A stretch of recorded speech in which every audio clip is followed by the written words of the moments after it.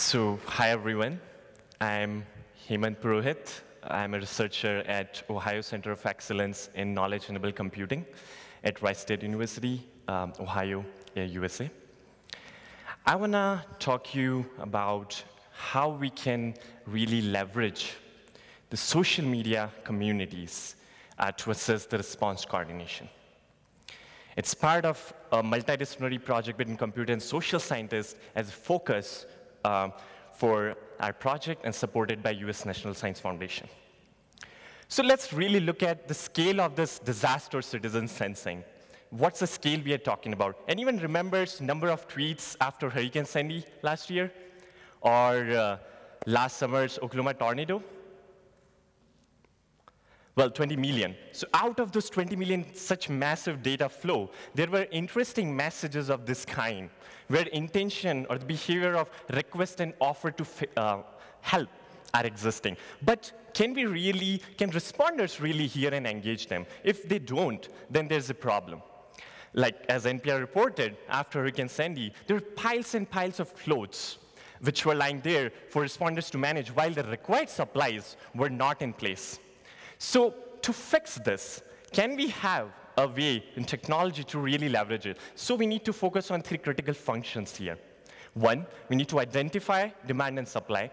Second, we need to match those intentions. And third, we need to engage with the right set of actors, demand and supply and influencers. Well, first two, like identifying and matching demand and supply, is really like your Google search, where you have a demand for food as your query and results as supplies of your food.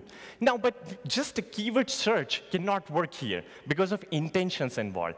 Also, for a computational system, we will have furthermore challenges like we don't express our thoughts very carefully. Like carefully in the sense like we don't express it very obviously. There is ambiguity. So like in this message. Then our matching of intentions, if we try to do, then they're context sensitive. Like if I'm looking for volunteering, or in this example, like collection drive, it needs to be geo-bound or time-bound, sometimes medium-bound too. Third, when we are verifying information for demand and supply, we need to have high trust as well. So can I trust this collection drive message really? Should I trust it, right? Having all these challenges in mind, then we went on understanding the linguistic behavior of those communities, and then went on to design machine learning techniques for this purpose. And I want to exemplify those steps using the Oklahoma tornado analysis that we were doing. In the bottom, you will see really less number of offers, right? But important ones.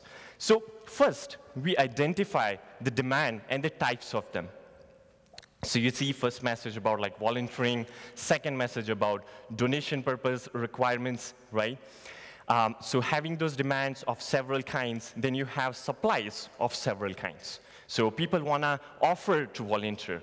People want to offer to donate, right? And then there are also specific messages pointing about specific location of resources, such as food and water.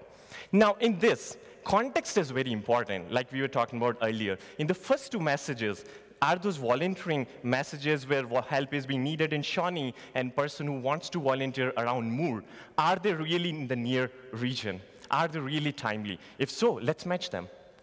Second, in the bottom two messages, which is about donating, right? It's not really context sensitive as much as those first two. So you can directly go and match them because it's just about way of donating.